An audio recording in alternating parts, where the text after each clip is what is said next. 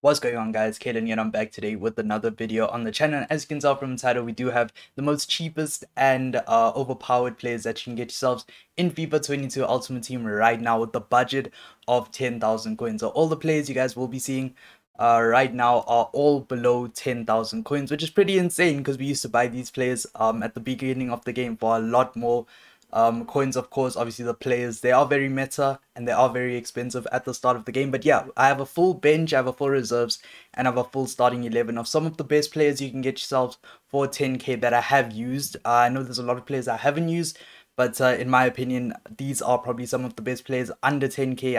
I know there's like no special cards, I know they're all golds, but obviously, yeah, Team of the Week cards do extend or do go over that 10k budget. So we are going to start off. I'm going to try and briefly explain why I've picked each player. I don't want to make it too long of a video, and then you guys can let me know if you have used the different players, you haven't, if you'd like to try them, or if you'd recommend other players within the 10k budget. I'm going to try go from about like 10 to maybe 50 to 100, maybe try do something like that. You guys can let me know. Maybe I go to like 25 or so, but it's something I do really want to do, show you guys some different players but also some meta players that could work for you. Starting off with the man himself, the rat himself, it is going to be Ben Yedder. He does have 4-star skill moves, 5-star weak foot, very good all-rounder striking stats. Definitely the 5-star weak foot comes in very handy for him. Definitely put a hunt card on him. That would probably be the best chem style armor. I am going to try recommend all the different chem styles I would use on the different players, or that I did use when I did have them in my team at the start of the game. Like I said, obviously they're a lot cheaper now. I was probably buying Ben Yedder for close to 30 to 40,000 coins at the start of the game. So obviously it's a lot cheaper right now. So definitely put a hunt card on him if you are going to try him. Probably one of the better strikers in League One. Obviously Mbappe is probably millions and just a lot more expensive than Ben Yedder, but he is a very decent option there. Rashford is going to be our second player in the team. 5-star skill moves, 3-star weak foot. They did take away his 4-star weak foot, which is very unfortunate, but he still is a fantastic card. 90 pace, 84 dribbling, 84 shooting, 77 physicality. I think an engine would be perfect for him because he does not have the best agility for some reason. I thought Marcus Rashford is very agile. In real life, maybe not too agile, but definitely want to get that up. Just a little bit from 84, maybe close to 90 with the engine card on him. He is 6'1", very tall. Maybe that does affect his agility, but you do want to get that up just a little bit so he doesn't feel too clunky in game. Now, Vinicius, one of the best players or one of the best wingers I've used in this game. Gold card, in form, second in form. I haven't got to try the team of the group stage just yet, but an absolute fantastic card. 5-star skill moves, 4-star weak foot. His red in form that I have is absolutely great for me, and I use him consistently, and he is so good. And I'm sure the gold card is just as good. Obviously has a 5-star skill moves, 4-star weak foot. You definitely need to get that shooting up and passing. So I'd say Deadeye is the best chem style to use on Vinicius Jr. right there. Now obviously the players aren't going to be in their positions. It's just a roundup of the best players that you can get for under 10k. Starting off here with Gomez, 6'2", medium, 3-star. I'd have preferred if he did have high defensive work rates. I think that matters just a little bit. I don't notice work rates too much, but I think defenders do need that high defensive work rate. At times, I don't think it matters too much for midfielders, as you can just have them on stay back while attacking as the instructions, or you can just put them on stay back while attacking in the instructions part of your tactics, etc., and all of that. But yeah, defensively very good. 83 defending, 78 physicality, 81 pace. I'll definitely put an anchor card on him just to boost that physicality, because he is lacking quite a bit in stamina, so you definitely need to get that up for sure. Now at centre mid, they're very cheap. Let's just say La Liga has a lot of cheap centre mid. So obviously De Jong and Llorente are about 20k. Valverde is probably the best option under 10k. He has 86 pace, 79 dribbling, 77 defending, 80 physicality, 74 shooting, 78 passing. Very good stats. 483 centre mid, 86 pace, very nice, 90 sprint speed. But yeah, as for terms of chem style, maybe go with the Sentinel, or you can even go with an anchor depending how you use him in game. But those are the two chem styles I'd recommend. Maybe a Shadow if you want to boost his defensive stats just a little bit more. He does have high work rates, which is very nice. Again, 4-star weak foot, so you can play him on as a left centre mid or right centre mid, which is also very handy. Dembele, do I need to say more about this man? Absolutely great card. 5-star skill moves, 5-star weak foot, 93 pace, 86 dribbling, 77 shooting, 77 passing. Deadeye, Sniper, Maestro. But between the two or between the three, I would say definitely put a Maestro or Deadeye on him. That would probably be the best two chem styles.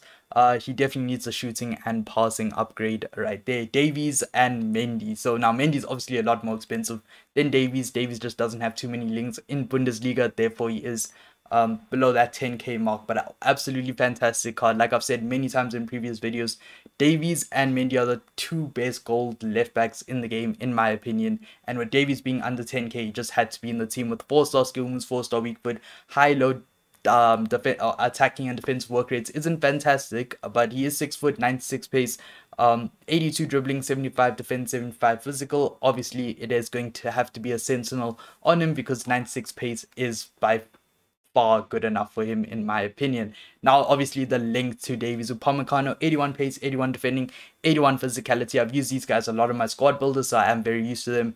Of course, again, he does have that high attacking work rate, which isn't too good, I would say, but he is 6'1", 3-star weak foot, and again, a very solid centre back to get yourselves right now in the game. And now Militao, I have been using his Adidas numbers up card, but again, his goal card is good enough. 83 pace, 83 defending, 82 physicality with 71 dribbling and 69 passing, which is very good for a centre back. Obviously not the best agility and balance, but you can boost that if you really want to. But again, I'd only recommend having a shadow or an anchor card on him. I like just going with those two chem styles on my center backs, unless they have like good enough pace, or maybe, and then go with like a sentinel. But those are only like a few center backs in the game that actually don't need the pace upgrade, I would say. Now again, another La Liga centre back, it is going to be Koundé, 81 pace, 72 dribbling, 84 defense, 78 physicality. Now I had to use Koundé because I packed them untradeable on my RTG, so I have over like 100 or 150 games with him,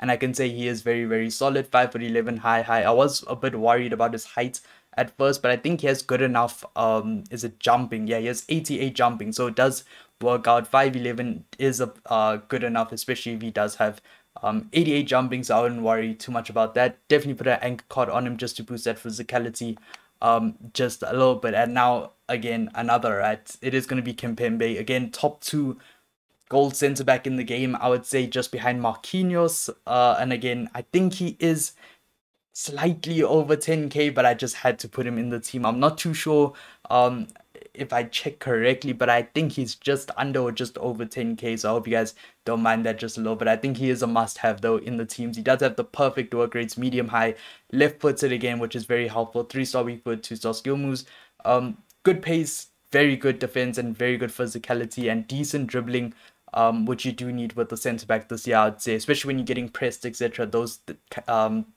little dribbling stats or those reactions, etc., composure help quite a bit. So that is going to round off our starting 11. I would say we are going to move on to the bench and the reserves. I'm going to try and make this a bit quicker because again, I don't want the video to be too long. Starting off with Lacroix, I won't go into the player or just like do that, for example. So Lacroix, again, fantastic player. When I used Lacroix, I was using him with the Mbabu. Again, I packed Lacroix untradeable. My RTG pack luck at the start was really good, so I did manage to use Lacroix and Mbabu there, and they were absolutely fantastic as a duo. So if you are working with a much lower budget than other people right now, definitely get these two in your starting 11. Now Wijnaldum, probably one of the best centre mids in League One to go with. They are very limited in their players. I think him and Renato Sanchez will be a perfect duo if you guys want to do that in your midfield.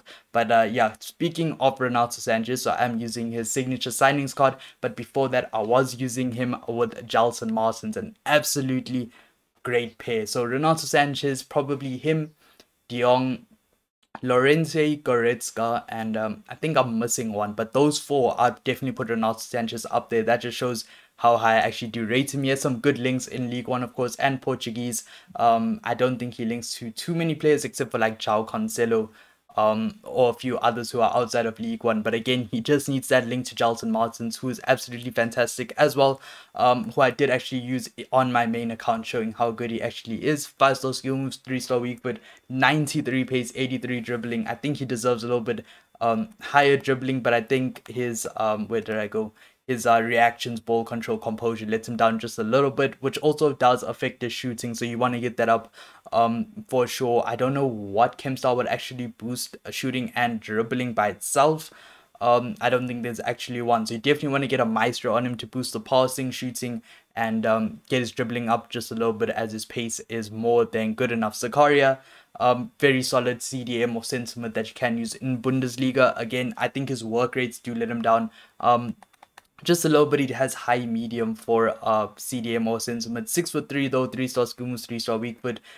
Very good all-rounded stats. In terms of chem style, I think I anchor would be good, but it just, I don't know, it depends what you guys are actually looking for, because he does have 67 agility and 64 balance, which isn't ideal. So maybe you'd prefer putting an engine on him, which probably would be a bit better than an anchor. But I would always recommend putting like a shadow and anchor on all your sentiments or CDMs, depending on the different stats, of course. Now, another centre back option in the Bundesliga is a Kanji, who gets a perfect link to Mbabu. 81 pace, 81 defending, 77 physicality, 74 dribbling. Again, very nice.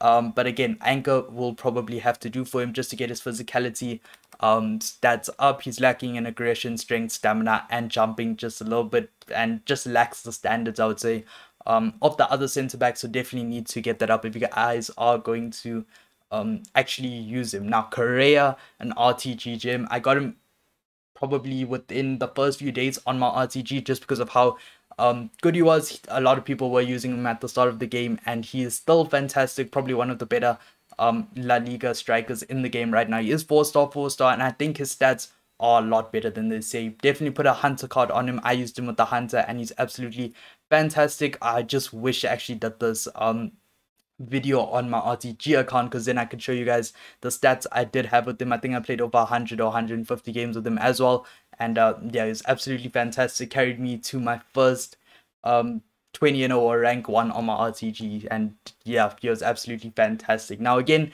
another centre back in La Liga, it's going to be Diego Carlos, Eder Militao, and Koundé. I think Diego Carlos just edges Koundé just a little bit. He is 6'1", medium high, 3-star skill moves and 4-star weak foot, 76 pace, 81 defending, 83 physicality. He has a perfect defensive and physical attributes for a centre back. You just need to boost that pace up just a little bit. So definitely put a shadow card on him. Make sure you buy all the players with the chem styles already put on them, just so you pay a lot less than you would than just buying the player and then buying the chem style. So if you guys didn't know that, I hope you did. But yeah, that's just a little bit of advice to save you guys just a little bit of coins. Now we are moving on to 3 Serie A players who are under 10k. Of course, Kessie, probably one of the best CDM sentiments in Serie A. Again, him and Barella, I would say, are probably the 2 best gold sentiments to go to are under 10k.